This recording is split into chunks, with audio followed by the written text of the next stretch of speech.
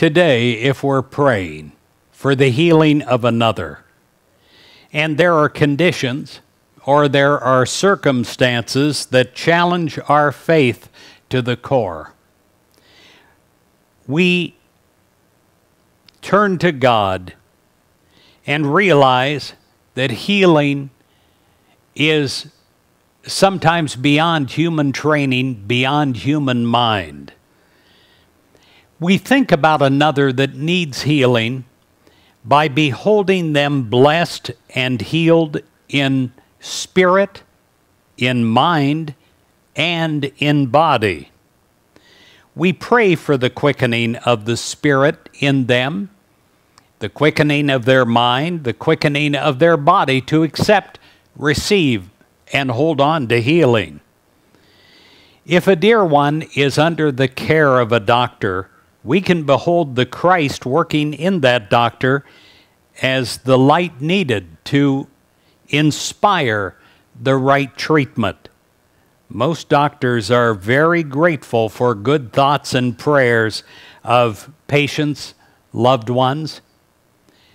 Positive attitudes are also welcome and facilitate the healing process.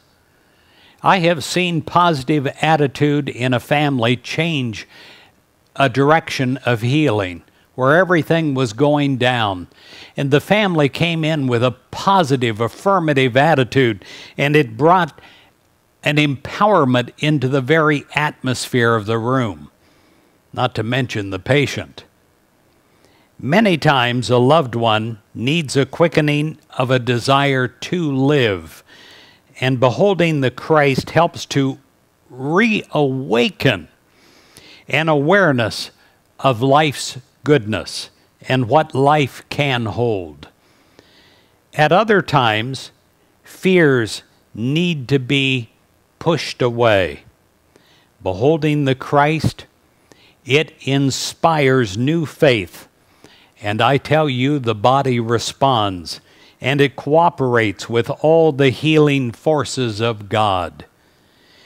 As we pray, let us know that every healing prayer becomes part of the pool of healing life from which we draw. As it says in the Bible, go and wash in the pool when it's talking about healing.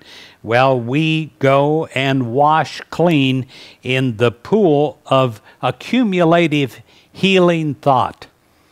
And that blesses us and heals the whole part of us, the spirit, mind, and body.